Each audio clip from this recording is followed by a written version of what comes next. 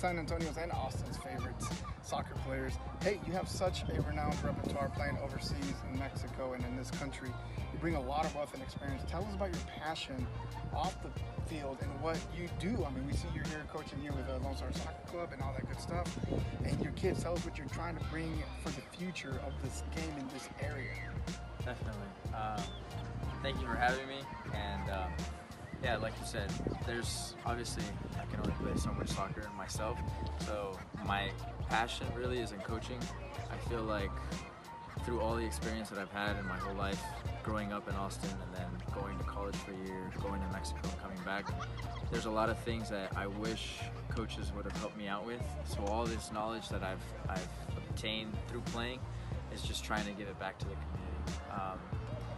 I work in an area that there wasn't much club soccer going on, which is in South Austin, Buda, Kyle, San Marcos area, and just giving back to them. I feel like there's a lot of kids who dream about playing soccer but don't really have the opportunity. So any way I can help, whether that be coaching them or taking them places, whatever I can do to help kids keep dreaming, teaching them soccer and just keeping kids out of trouble and making good choices and making good citizens out of each kid, I'm going to be out there helping them. So coaching soccer is definitely one of the things that I love to do. I wouldn't even call it work. And I'm just blessed to be out here and have a good group of kids that I work with that give me always 100%.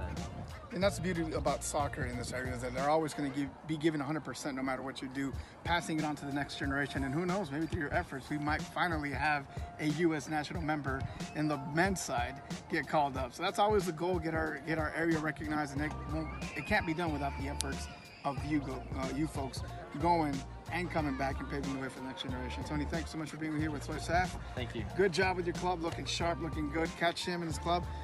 Stay tuned to all our information here on Soy SAF. We'll let you know if you guys want to come out to some club soccer. All the information will be on there.